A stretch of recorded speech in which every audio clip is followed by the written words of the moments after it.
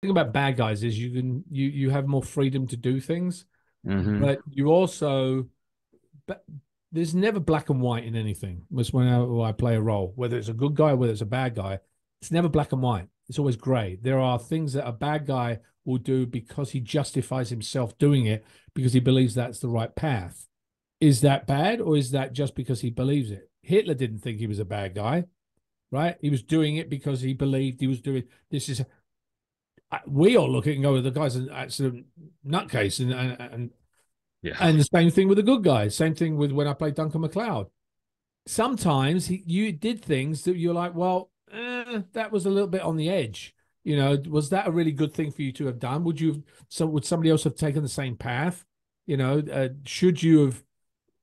So there's certain things that it's never, and that's one of the producers, a guy called Ken Gord on Highlander. That's what he was always said. He says it's never just black and white; it's always grey. Listen to the vibes. Welcome, everyone, to another episode of Listen to the Vibes. And I'm going to start things off a little different today.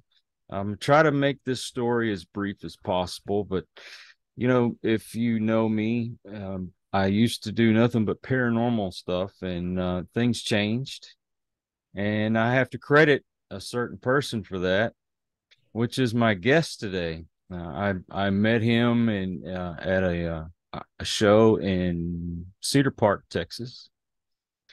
And how do I not ask somebody like that to be on my show? And I didn't know how I was going to incorporate that on a paranormal podcast, but it worked. At least I think it did. I'll get his opinion here in a moment, but he inspired me, and I felt like I needed to pass that on. And so we started Listen to the Vibes.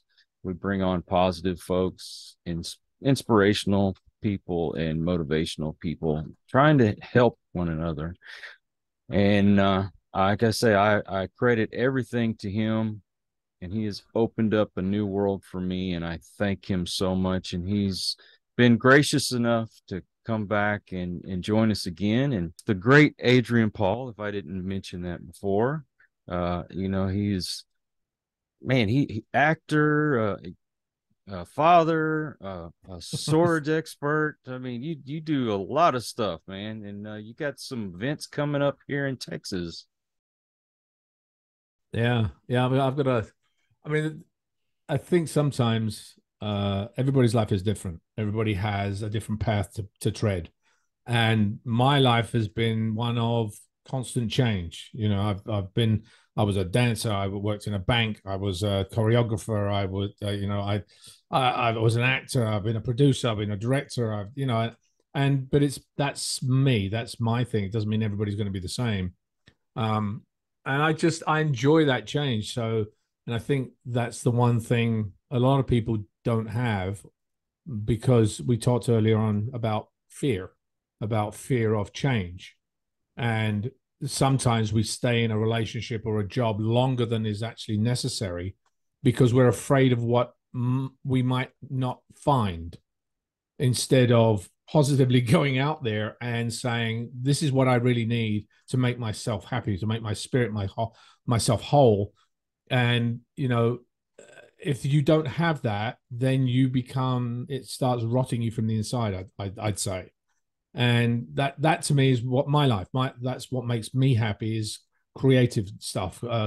And, I actually looking at my wall right now, it says, when you find yourself stuck, it's your job to get yourself unstuck. Mhm. And so that's, really, so everybody's different. Everybody has their thing that makes them happy. And a lot of people don't have that, unfortunately, because they're afraid of following the thing that they really want to follow. Well, when I first got married and I was 19 years old, believe it or not, I was working at a laundry, and then went on to work construction. Found myself being an exterminator, and I worked at a bookstore, and eventually I ended up working for the city. I worked in public works, mostly in the water department, and spent over 20 years doing that. But it wasn't really what I wanted to do. But kind of felt like I was stuck. I mean, everybody's telling me, "Oh, you got a great job, great benefits." And yeah, it was a great job and the benefits were wonderful, but I was never happy. And it actually took me having to medically retire to find what I really love doing, which is this. You know? And I encourage people to follow their dreams. I know you got to have something to fall back on, but man, try, at least You know, try. I want to talk about what you just said about dreams because, and this is going to sound very strange, because when you're a kid, you dream of something, whether it is being a doctor, being an Mm, actor, being a fireman, whatever. But those dreams never come true the way you expected them to. And the reason right. why is because there's life. And a lot of the time around certain points in time, you have a decision to make, whether you Mm, go this way or whether you go that way. Doesn't mean your dream is not going to come true, but it will never come true the way you imagined it because of the decisions you make. So therefore, that means whoever you are today is the person you are because of the decisions you've made. And that I that's think is right. very true, and I'm constantly trying to figure things out. I've made huge mistakes. And so, do you learn from them or do you just say, oh, that didn't work, and I'm not gonna follow that. So I think your dream, again, your path has been slightly different than somebody else's, but Hmm. you followed a dream, but it was never what you thought it was going to be when you were 10. That's true. I I guarantee thought you. I thought I was going to work for Marvel Comics when I was 10 years old. Yeah, but look at it. Okay, so here's you thought you were going to work for Marvel Comics. That is a creative entity, a creative thing, something that is you're doing something now which is creative. So Mhm. my point is, you've kind of proved my point in a sense, is you had a dream to be a creative of some sort, to make people happy by something that was um takes them out into another world. Now you're giving people inspiration from this podcast that you're doing. So I think as I said, it didn't follow the dream you originally thought, but it did end up on the same timeline. Right. And you know what else helped me is I lived in a little town outside of Houston. It's called Baytown. But actually, we're famous for Gary Busey, believe it or not. Uh, But I don't know, something about living there and even the surrounding areas, it just seems like I was stuck and I was never going to grow. And when I got remarried, my wife has family and friends up here around Austin. And when we visited, I said, I think this is where I'm supposed to be. And end up getting a job working for the city up here in when we lived in Cedar Park. And I'm tell you what, the move, even though it was scary and I was leaving behind my family and friends, I've grown so much being yeah, here. It's yeah, expanded me so much. I took a chance and it yeah, and it worked. yeah. And that's the thing. You didn't let fear stop you from making that decision. And so many people have that choice, but they don't make that step. And another thing is the people that try to discourage me from moving up here. Oh yeah, absolutely, absolutely. Those are the obstacles that the path of life. You walk along that path, but you're going to fall off it from time to time. There's going to be boulders in the way. There's going to be streams in the way. There's going to be broken logs in the way, and you've got to step over them or move around them and keep on that same path. And so that's what people do. They constantly say, you should be doing this or don't do that because of that. And Hmm. in reality, it's your life, not theirs.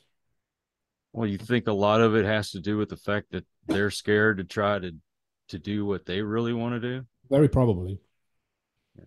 Jealousy.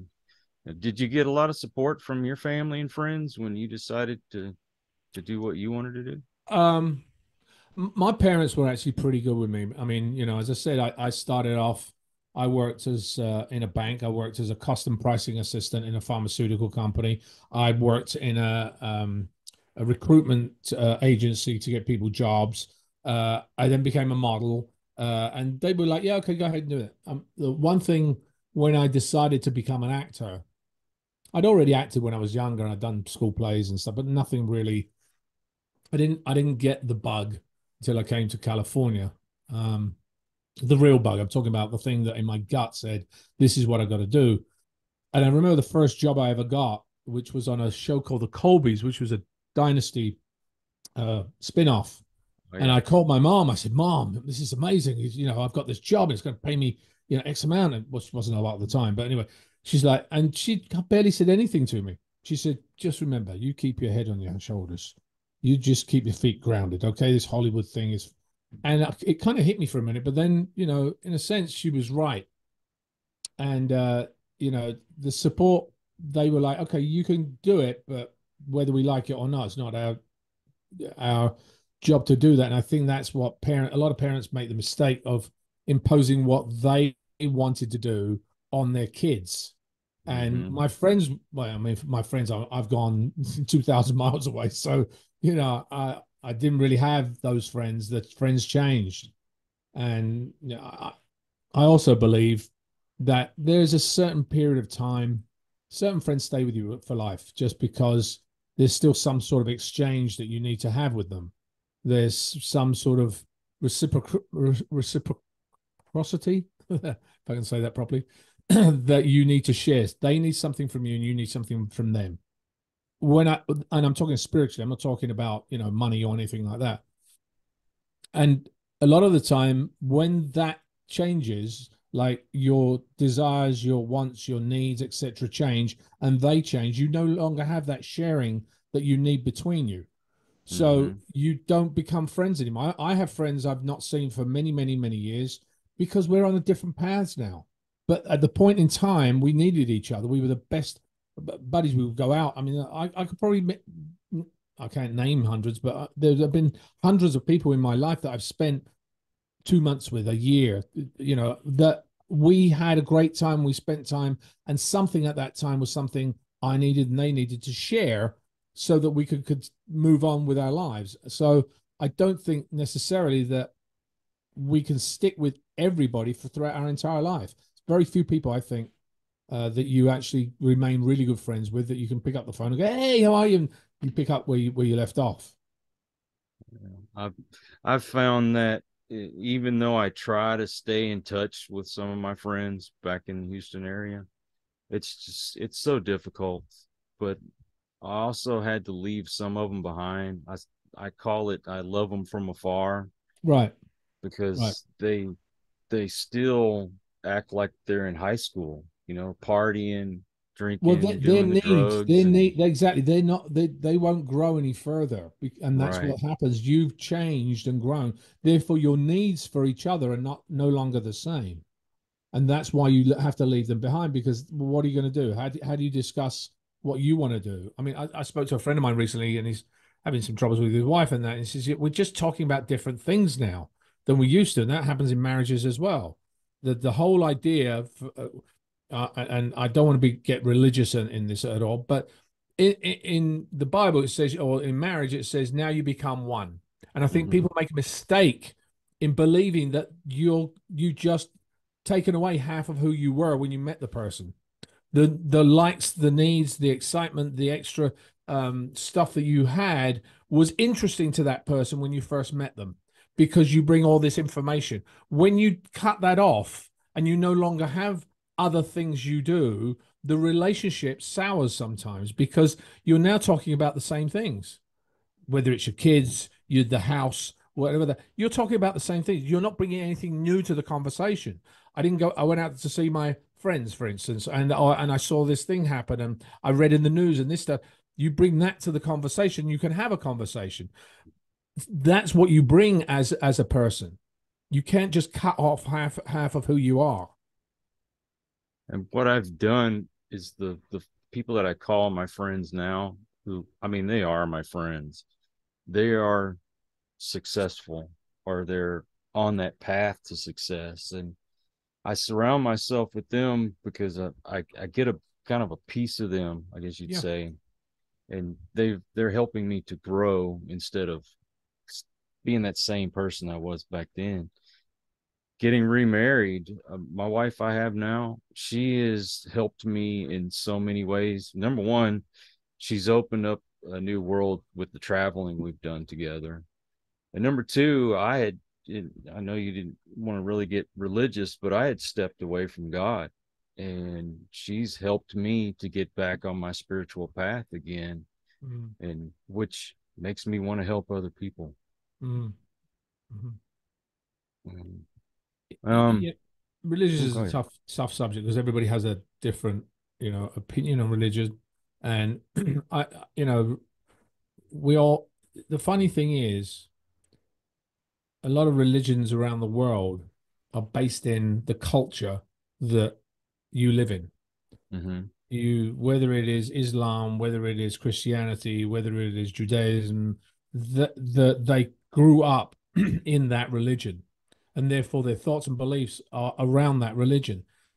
The majority of people in that religion want to believe in a higher spirit and a higher life and goodness. There is a minority in every religion, and I'm not saying because there are some Christian folk that I've heard of that are not Christian. They're just out for a good time and they use it. Same thing with Mm-hmm. Islam. They do the same thing. Same thing with Judaism. There is a minority in that use it for themselves. So, but in reality, we all want the same thing. We want a higher spirit. We want something to lift us. We want something to believe in. And so, for me to say, oh, that's wrong in that religion, it's not because you grew up in that belief and you're believing, I'll give you an example. There was a singer that some people may remember called Vanity. She was with Prince. Oh, yeah. Mm-hmm. She was on Highlander. She was a born again Christian, and she was trying to convert me. And we had many discussions about. And I said, "Well, can you tell me about the other people that are good, are trying to do good, but they're not part of your born again system?" And she said, "Well, many will come, but few will be chosen." To me, that's just taking the road and not really thinking about what it is that I can't say that somebody because they believe in a different God that they're a bad person. The Buddhists are some of the kindest, generous people that I've ever met. Well, they're not part of this. Just because you believe it is because it's a different way of you believing.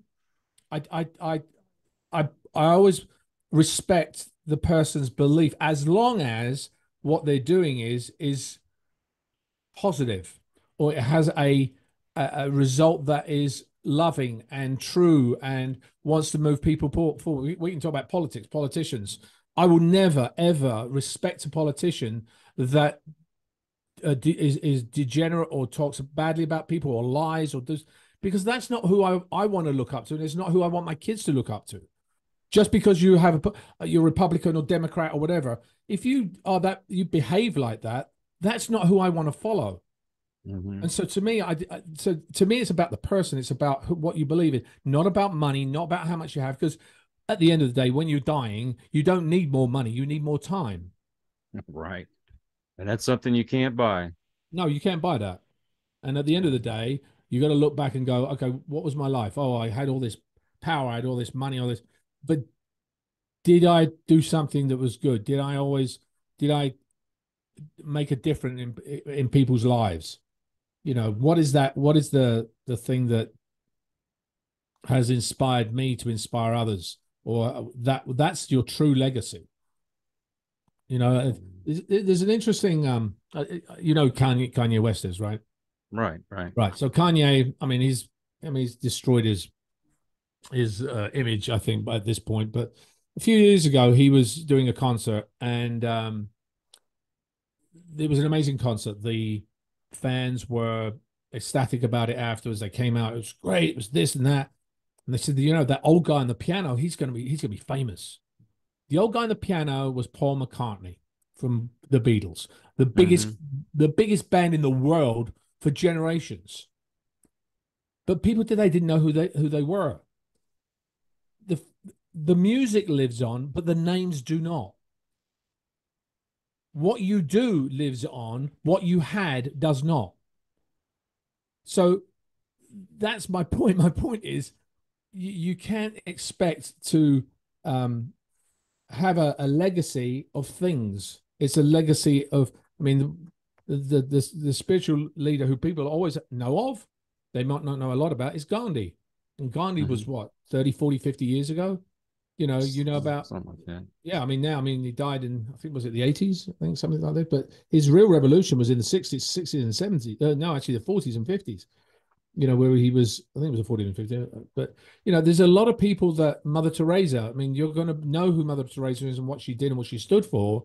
And Right. she was a simple woman and just went around just helping other people. The people I meet in my charity, the organizations I meet, they do it not because they want money and fame. They want to do it to improve the lives of others around them, and that's the legacy they're going to leave. Mm-hmm. Well, we were talking about legacy on my last interview, and I thought about it. Yeah, I want my legacy to be that I've tried to help other people. But I also think about my kids and how they, in spite of the way I was when I was younger, I was a terrible father. I was drunk. I was a drug addict. I treated them badly, but they succeeded anyway, and they've inspired me to stay on the right path, to be the person that I am right now. And when I see how they treat others and always wanting to help other people and putting other people ahead of their needs, I think, man, maybe that's part of my legacy. It is.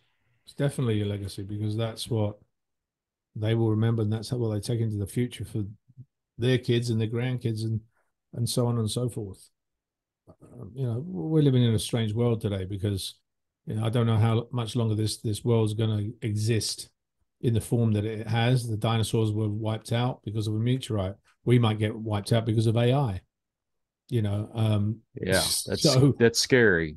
yeah, it is. I mean, you got something called Chat GPT right now, which talks to you like a Uh-huh. person. It will do whatever you want it to do. It'll write essays for you, etc., etc. And there are. I was in a restaurant yesterday, and the robot comes and gives us the drinks and talks to us. Right. Eventually, AI, which is artificial intelligence, will have the intelligence um, to make its own decisions. Mm-hmm. Then what happens? They're like, well, we don't need this. We don't need these humans. What do we need them for? That's We right. make we're quicker than them. They're smarter than them. We make quicker decisions and we can calculate quicker. It's the same as that. What was that film? There was a film with, I think it was Matthew Broderick years ago, about this computer taking over the world and figuring out, why uh, the humans actually needed to exist. And finally, he gave it a calculation that basically stopped it from blowing the entire world up. So, I mean, but we're not far off that at the moment. Was that Another, the War Games? yeah, was it War Games? I think it was something like that. Yeah. Mm-hmm. Or have you seen Eagle Eye? No, I haven't seen that. No. That's scary in itself. That this computer figures out that, uh, I forgot the exact premise, but it figures out somebody in Congress or something needed to go, and so they acted like a human, calling this guy on the phone and this lady on the phone, telling them you need to do this or we're going to, like kill your child. And there's a whole lot to explain about it, but how this machine figured out to do all this stuff. How do we know that's not going to happen here in Yeah. the near future? It's Yeah. I scary. mean, there are humanoid robots now that can start to converse with you as if it was a Mm-hmm. person. So you're asking them questions, they're talking back to you. They're making human faces on them. You can look it up online. And so Yeah. there's where it will go, I don't know. Um, uh, Sometimes I think we lived better when it was simple. Yeah, something about the world today is it's kind of geared around just the self, you know. There's Oh yeah, nothing about serving others. It's about look at me, it's my needs, it's what I want, and it's also about leisure. You know, just you go to you go to the store and you don't even need to go through the checkout lines anymore. You scan and go yourself. Or Yeah. some of them, they have some kind of chip or something on the products, and you could just walk through the door. That's Amazon. Yeah. That's Amazon. That's all in those stores like Whole Foods and places like that. And Mm-hmm. that'll happen much more often because what that's going to do is going to get rid of the need to pay people. And you can see today everybody's having a hard time to actually get staff. I mean, I've talked to numerous people in various industries all saying we can't get good staff. We can't get because nobody wants to go and work. And eventually we'll get soft for doing that. Yeah. It's a different way of making money. All the people that are making money today are the YouTubers, are the Instagrammers, are those people. And it's a massive world. It's, it's it's changed and it will continue to change and then it will change again.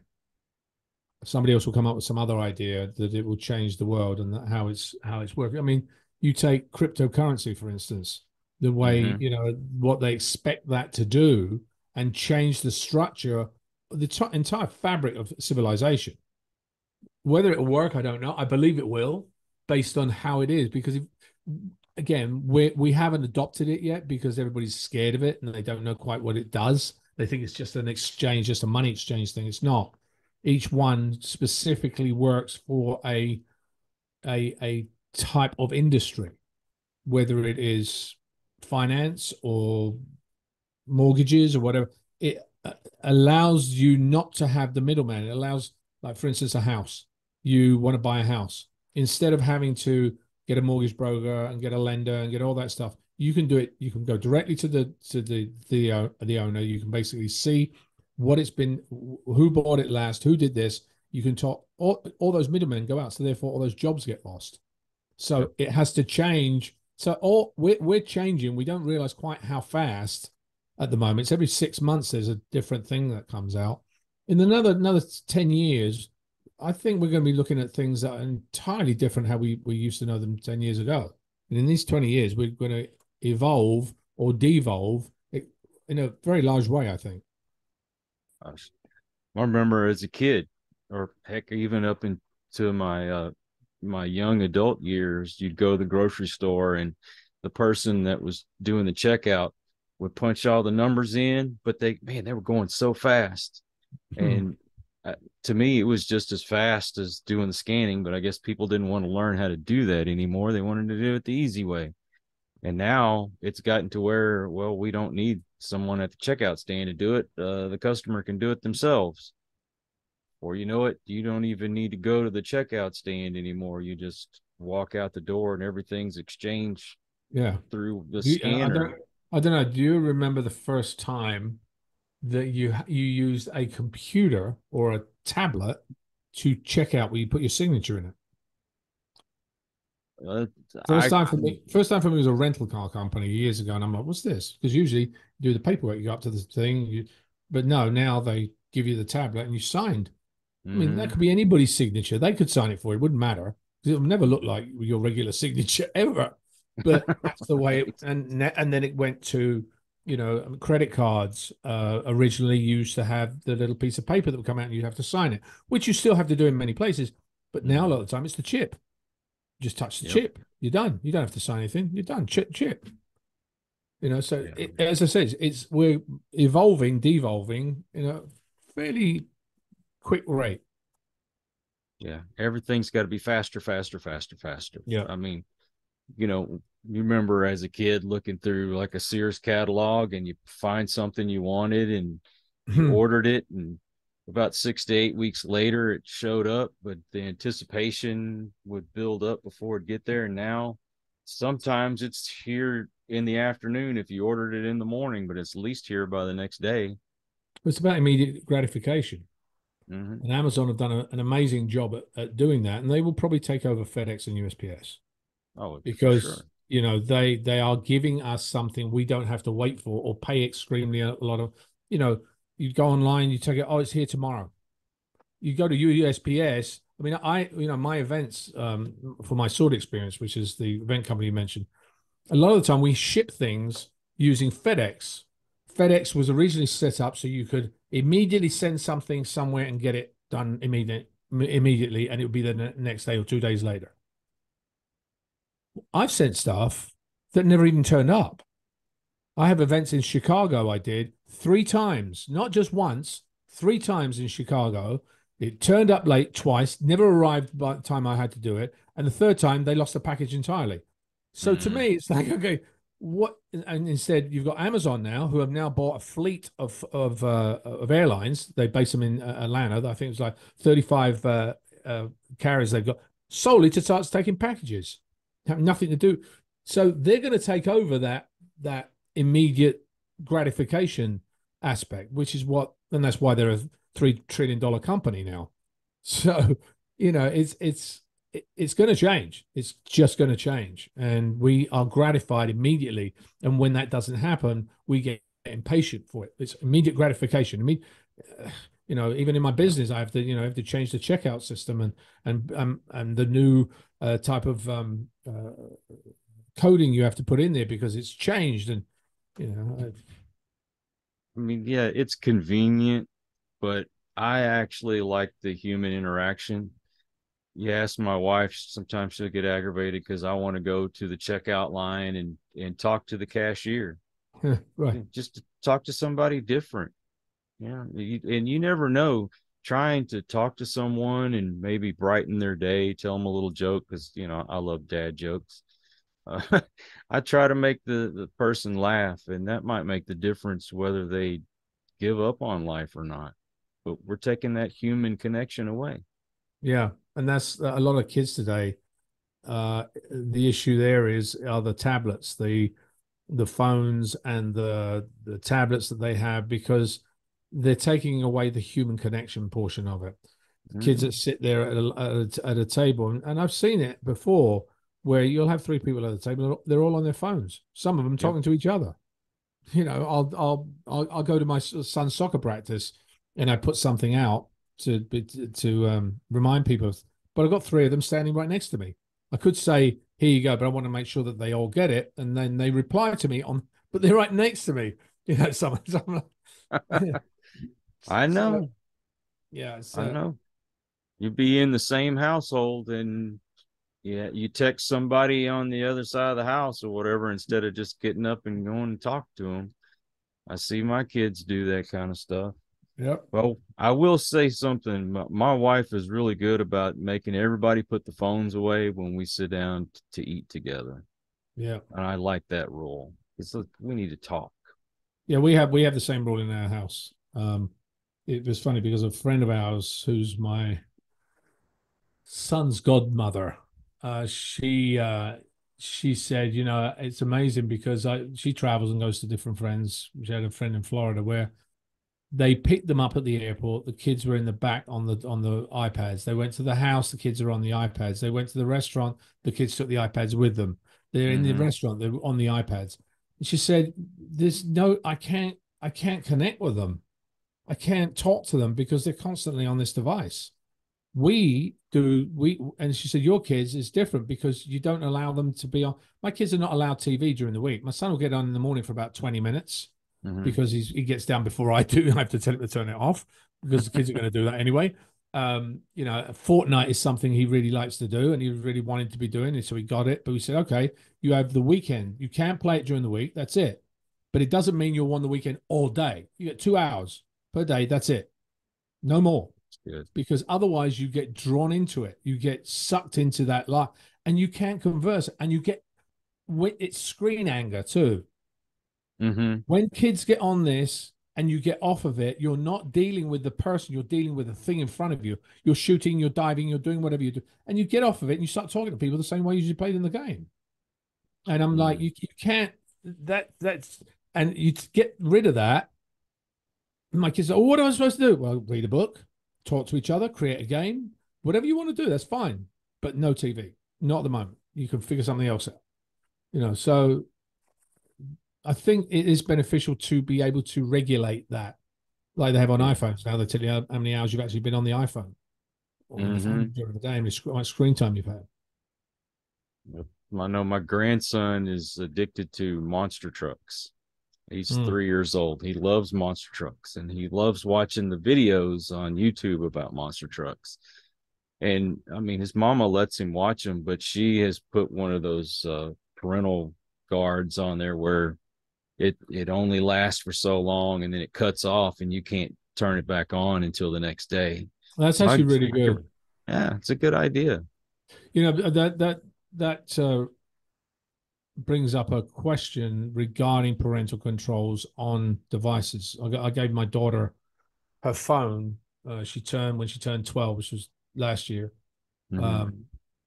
But there was the thing that we control everything on it, because it doesn't matter how many controls sometimes you put on it, they can get around them. So you have to monitor that. And our neighbor's daughter had the same thing, and she ended up being followed by a guy, and they had to bring the FBI in because it was online. The guy pretended to be a kid, So you just don't know who it is on there. It's scary No. because there are a lot of predators out there. We didn't hear about them before. Doesn't mean that there are more of them today. It just means we're hearing more about it today because of the internet, because of our ability to communicate easier and faster, that we're hearing all this information. Before, that information still existed. I'm actually watching Game of Thrones again right now. Are And you?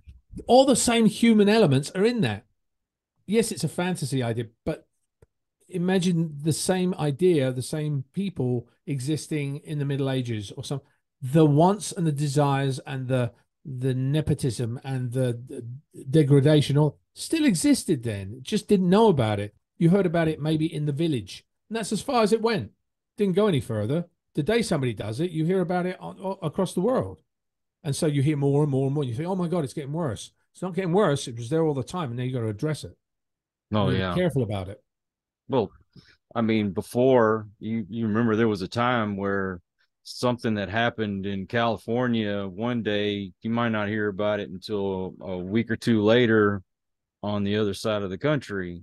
Right. And then we were relying on things like just the newspaper, and then we got the news. But now everything pops up on your phone instantly. Anytime anything happens, pops up on your phone. That easy. Which is good and bad, because certain Oh things yeah. you need to find out about, like storm warning or kidnapping or something of that nature Yeah. that prevents you from getting into that. But then on the other flip side of that is the stuff that you really don't need to hear. And I think a lot of the time things like Facebook and other places have allowed people the comfort zone to not have any recourse to what they say and do. Mm-hmm. You can say anything to whoever you want because you're behind a screen. Doesn't matter. And therefore, that's how we're treating people. I liken life to the freeway. If you're on a freeway, watch how people behave. Do they take the fast lane? Do they sneak down the side lane? Are they going to cut you off? Are they going to let you in? That's who they are. That's that the way you drive and the way you are on the road sometimes is a really good indication of your character. And can't tell you how many people I come up against or through that, like there's a gap in the road. They'll speed up and close the gap because they don't want to let you in, or they won't say thank you when you let them go past, or you'll be waiting and it doesn't make sense. I'm like, why did you do that? It doesn't make sense. You're not going anywhere. Why didn't you just let this person go? And that really is a reflection of who they are becoming or who they are. Mm-hmm. I was taught growing up, if somebody let you in, then you give them a little wave or something. Hey, Yeah. thanks, and then they'd wave back. And sometimes I'll wave and say thank you, and I won't even get the acknowledgement that I waved at them. I mean, okay, that's Yeah. fine. I don't have to have it, but think of what we talked about earlier about the energy you're putting out for that. mm-hmm. When you say thank you to somebody, you're putting the energy out, which is a good energy, saying, I appreciate you doing that. In their car, they're sitting there going, oh, that was okay. Yeah. Hi. Thanks. Yeah. On the other hand, you just turn around and just go past them. They're kind of like, which then changes their whole being at that moment and perhaps for several moments later. So the energy that you've put out is now affecting somebody else. And that energy, they imagine you start it, they do it to somebody else. Then they go, oh, wait a minute, I'm going to do the same thing. And then they do the same. And it just snowballs. So the positive energy put out snowballs, as does the negative energy. Well, we've gotten to where our whole lives are online, and it's no wonder that we're seeing more people with, mental problems or emotional problems. I think we need more human contact, and we're just not getting it. It's sad, but We'll see what the politicians come up with. I have no faith in our politicians. No, I But don't even. But that's anyway. another subject. uh you had mentioned your events, and you have one, as I stated earlier, coming to Austin. Can you tell us a little bit more about that? Yeah, I started a company about 6, 7 years ago called the Sword Experience. Mhm. And the same thing as we've talking today is that you start it on a path, and you want it to do something, but it kind of evolves based on the decisions or the things that you do along the way. And the Sword Experience started off with just showing people what it was like to do some sword work. It's now evolved into retreats and events where I actually take people, show them the choreography, show them the safety, put them in a little story, film it, and give it to them at the end as a little story. So, and then I've got, academy events. I've got a Star Wars academy. Well, it's not Star Wars. It's a Star Wars-esque academy called VVVI, which we're launching in I want to say May, beginning of May. It's called Vitae Invertus Institute. Light swords, we call them laser swords. They're called lightsabers because we have to stay away from the Disney point of it. But the idea of Right. another world where you can, but it's all based in reality. It's all a martial system. It's not like you normally see where I you have all this sword work going on and in lasers and it's all out here. No, this is based on actual techniques. And so, because I come across a lot of Star Wars people who love the idea of it, but they don't know the reality of it. I just recently did an event in California here, and a guy came up to me and says, "Yeah, I've been doing the Star Wars for 15 years, and I've been doing Saber for 15 years." He came into my class. I'm like, "You don't know anything. This is nothing. Your swing is wrong, your footwork is wrong, all that because it's not based in a true martial art." So the company has grown in that respect where I'm it's also about positivity because my academy events, for instance, where I now I have four types of events: corporate, elite, convention, and academy. Now, our academy events are really about training, about physical training. It was all started off as a physical training thing where you do a workout, you learn the technique of the sword, and then you put a little choreography together at the end of it. So you really learn a lot of the basics that you would learn in a dojo. I then realized that sometimes it was too much to do in a short space of time. So I put it together with an elite event. I do over a 2 day event now where I give them a little bit of that and a little bit of the result, because we talked about before about being result oriented, and Mhm. being result oriented, people want to see them having achieved something. It's why the belt system in martial art has been mismanaged for many years, because everybody wants to get a black belt or a brown belt, etc., but they don't really want to do the work for it, and the teachers and that guy Mhm. giving it to them because they're making money off of it. Of course. I know teachers that say, "I'm not doing that."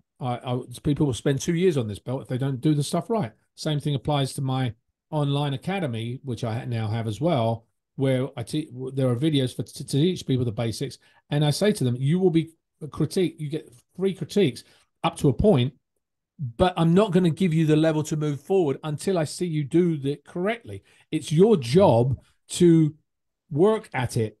And I always believe you have to do that work to get better and be better. But that has evolved into things that are good for you in everyday life and not necessary for sword. It's Mhm. about your dedication. It's about your determination. It's about you being able to physically move. So it's not all about weights and all that stuff. It's about being able to balance, being able to pick something up off the floor, all the exercises and that we do in the academy and the online is a lot of that stuff as well. So it's practical, not just because you want to have fun playing with the sword and you want to recreate what you look like in Game of Thrones or on Star Wars, but also because it actually does help you move and be physical. So, to that event, that's what I do. On the elite events I do is one of the ones I'm bringing to Texas, to Austin. I've been to Texas several times, many times. I have great response in Texas, and this one is actually I always put stories with them, and I tend to like doing that because people like to dress up. They like to have some sort of solution at the end of it rather than just sword work. Because I tell people, I'm not there to teach you a style. I'm there to teach you the proper footwork, the angulation, the targeting, all that stuff, and have fun at the same time doing it. You're going to have fun doing it. So at the end of it, you go, you know what? I actually kind of like doing this. Maybe I'll go with a real teacher to teach me HEMA, which is historical European martial arts, or understand the way of the sword and Aikido, or do Japanese sword work, and they get to learn that. They get interested in that. I'm just the catalyst for them to do that and have a good time, as well as learn specifics. So the one I'm doing in Texas, as I said, I put stories with it, and I always look at my location. I was taught when I was doing Highlander, the location is important. It's a character in your story. So the location we have is actually a brewery, but it's a big barn, you'd have like a line dance, have a huge barn. I thought, what is it in Texas? I did a little research, and funny enough, I saw that close by in DeWitt County was one of the biggest. Actually, I think it is the biggest blood feud in Texas history from the 1870s, called the Taylor-Sutton feud. You can look it up if you want. But the story is, what would happen if the Taylor and the Suttons had a truce at the barn, and somebody starts to break the truce? What would happen? So you'll learn all the choreography and all the techniques and the choreography, and then have fun putting it together at the end that will then be filmed. So we're doing that, and it's another fun one. I've done different ones in Texas, and they're all on our YouTube channel as well. So, it's about, I want to get people an experience to have a good time, and I'd say 85 to 90% of the time they do. You're always going to have people that are going to be dissatisfied. I can't help that. That's just the way it is. And when somebody is, I try and rectify the situation, but it doesn't always work. Some people are upset because they're just upset because they're unhappy with themselves and with life. So, but I can't change that. But, I do as best I can to actually make people have a great time doing it. And I enjoy it because, to me, you talked about the path. I mean, I have my film side as well, but this still is my film side because I write the scripts. I do all the shot lists. I film it. I make sure I'm in the editing of it. So I am very aware of the creative side of how to put these pieces together. Well, like you said, there's just no pleasing some people, and I think they're just miserable, and they want to make other people miserable. Yeah, I'm not kidding you. I put up a video, and I think it was the one. There was a lady that was dying from a disease, but she was trying to continue to give a positive message and try to inspire other people, and actually had somebody not only downvote it but made a lewd comment on there. And I'm thinking, what?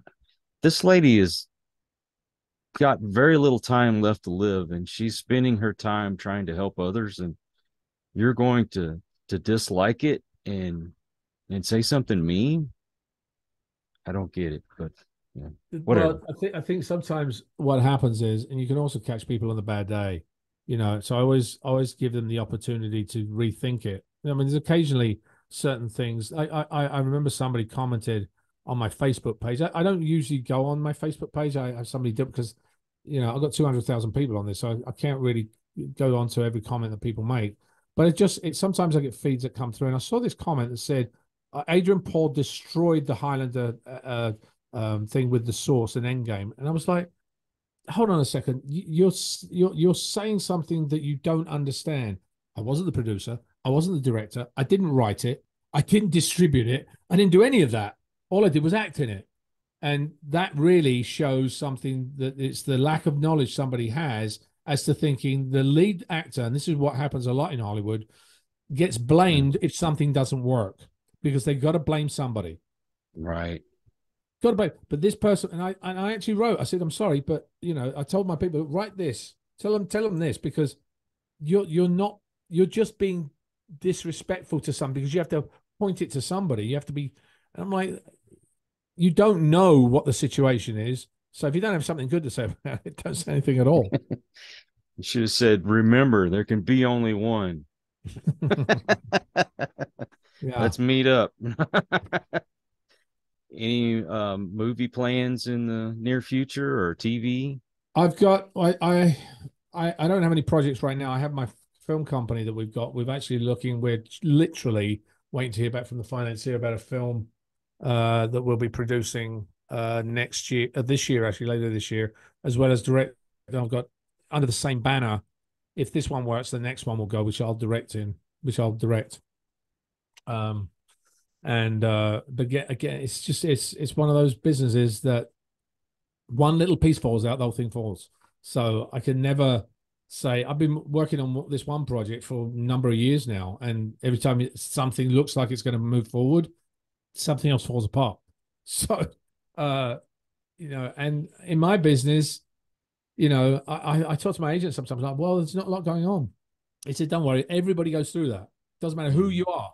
Everybody goes through it. For a period of time, they're not working. And all of a sudden they hit something and they're at the top of everybody's discussion list again. And that's how it works in this business. It's not like being a doctor where you're constantly doing. You're basically only based on people's opinions. Unfortunately, as an actor, you're only as good, and a director, you're only as good as the last project you did. And if you're the flavor of the month, that's great. And I've seen it. I've experienced it, where you get older, you change the look, the demographics change. You're no longer in favor. The next person who is in favor, that's what the agents. You have to understand as an actor that there's no way on earth you're majority of the time that your agents and your managers are thinking that it's the best for your career or it's the best for your creative side. No, they have a business. That's why it's called show business. They're going to go with the person that's going to make them money. They've got to live their lives. They've got to pay their rent. So therefore, they're going to go with the demographic or the people that will supply that. You will still be on their list, but you're not as important anymore. And as that changes, if you don't get the work, you'll get brushed aside very quickly. Well, I've seen several of your projects where you're the good guy, and then I guess most recently that I watched was when you were on Arrow and you were the bad guy on there.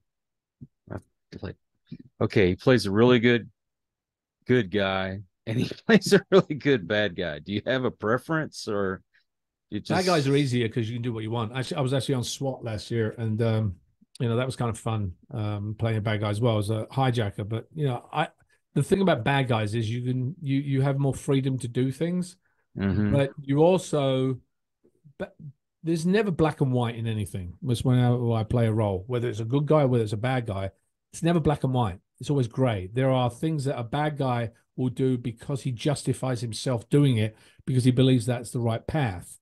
Is that bad, or is that just because he believes it? Hitler didn't think he was a bad guy, right? He was doing it because he believed he was doing this.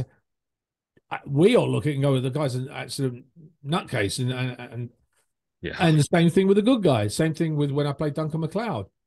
Sometimes you did things that you're like, well, that was a little bit on the edge. Was that a really good thing for you to have done? Would somebody else have taken the same path? Should you have? So there's certain things that it's never, and that's one of the producers, a guy called Ken Gord on Highlander. That's what he was always said. He says it's never just black and white; it's always grey, and that's where it's interesting. That's where characters are interesting. You don't quite. What's the actually even on Game of Thrones? There's certain characters you think about, you kind of feel sorry for them because of what's happened to them, or whether. So you kind of, and then the guys that are good, you kind of see some of the bad things you go, well, I justify that because, he's been good most of the time, but that bad thing he did, chopping off that guy's arm and doing that, it wasn't too bad. So, I mean, the gray area is always much more interesting. Oh, have you watched Breaking Bad? Yeah. Okay, so here's this character. He's getting into making and selling drugs because he wants to take care of his family. Right. And so you kind of feel for him in that sense that he's dying and he wants to leave something behind, but then look at the lives he's destroyed and the people he's had to get rid of. And like, I can see there's a gray area there, but I'm sorry, dude, making and selling drugs to me is just, it's not a cool thing. Well, exactly. I mean, so you just justified the end justifies the means. Right. Well, man, I really appreciate you coming back on. Well, thank you And for bringing me on. Hopefully, I get to you can come and see my event at some point. well, I'm down the road actually from where you're where you're situated, I think.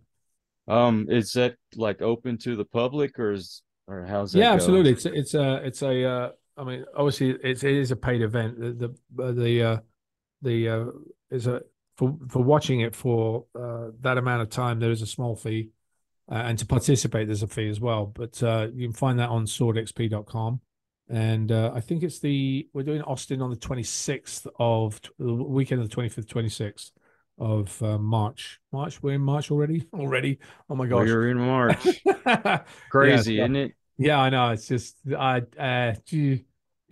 just keep going, I'm getting older. My kids are growing up. I keep going, hey, you're this age. And thank you for reminding me. It's okay. I do know it. Yeah, my daughter loves to remind me how old I'm getting. And Then why do but they do? Why do they go? Do you know you're such and such now? And I'm like, yeah, I do. I haven't forgotten. I haven't gotten senile yet. No, not yet. Not yet. But it's swordxp.com, right? Yeah, swordxp.com. I'm going to put the link in the description so people can just click on it and go to it. And I would love to post the event as well. Thank So you. yeah, if you have like a banner or something that you could send me, I Yeah, would love to share that. I'll have Brandy in my office send it to you. And what all social media are you on? Oh, we're on everything. We're on YouTube, we're on Instagram, on Facebook. The Sword Experience is on there. The Adrian Paul official is my own personal page. And trying to think, yeah, on YouTube, it's the Sword Experience. And we have like 100, 200, 150 videos on there. Now it's gotten quite big. As I said, and we're constantly trying to change it and add things. I'm about to release a new podcast called Slam, Swords, Lasers, and Movies. It's Oh, about, wow. the reality versus the fiction, with laser movies and swords. And was it correctly done? Did it come from history? Certain things. So hopefully we're releasing that very soon. I've just had some technical issues releasing it because it's also a vlog. It's a video podcast as well. So we're releasing on two different platforms. So we got that coming out. So, and there's a bunch of other podcasts on my channel as well. One was the Hollywood Experience, where I talked to different actors and directors and stunt professionals about people like Bill Shatner and loads of people on that. So we've got a lot on the channels. It's kind of fun to see it having grown from what I didn't expect it to be in the first place. Like I said, it just changes. Well, if your assistant can send me the link to those, I can share those later on when they come out. Fabulous. I will do. All right. I'd Well, love thank to you help so out. much for having me, and I wish you all the best. We're going to go and wrap up because it's again chilly. It's 50 degrees in California. I just can't believe how cold it's gotten this year. Wow. I We actually think have we, we're, we have snow. Like, I'm not joking, about 15 miles from us. I can not even that. Like 10 oh, miles wow. away. There's snow on the mountains. You can see them, which isn't haven't seen that since the 80s. Well, speaking of the 80s, I think that's what we're in today. So I don't envy you. Are you in the 80s? I believe that's what Oh my the Lord. temperature is. Oh Yeah. my gosh. Well, we're not. We're in the 50s.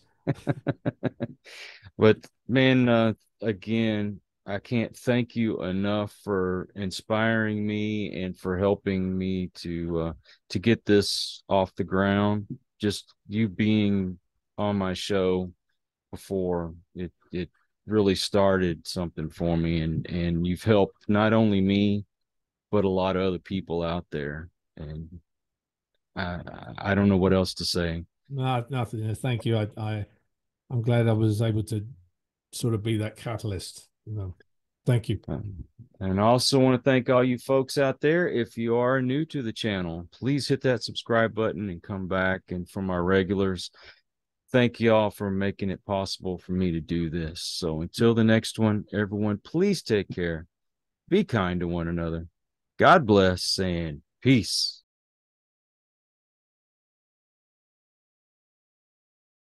We hope you enjoyed this episode of Listen to the Vibes. You can catch us on Buzzsprout or wherever you listen to your favourite podcasts, and on YouTube. Follow us on Facebook at The Vibes Broadcast Network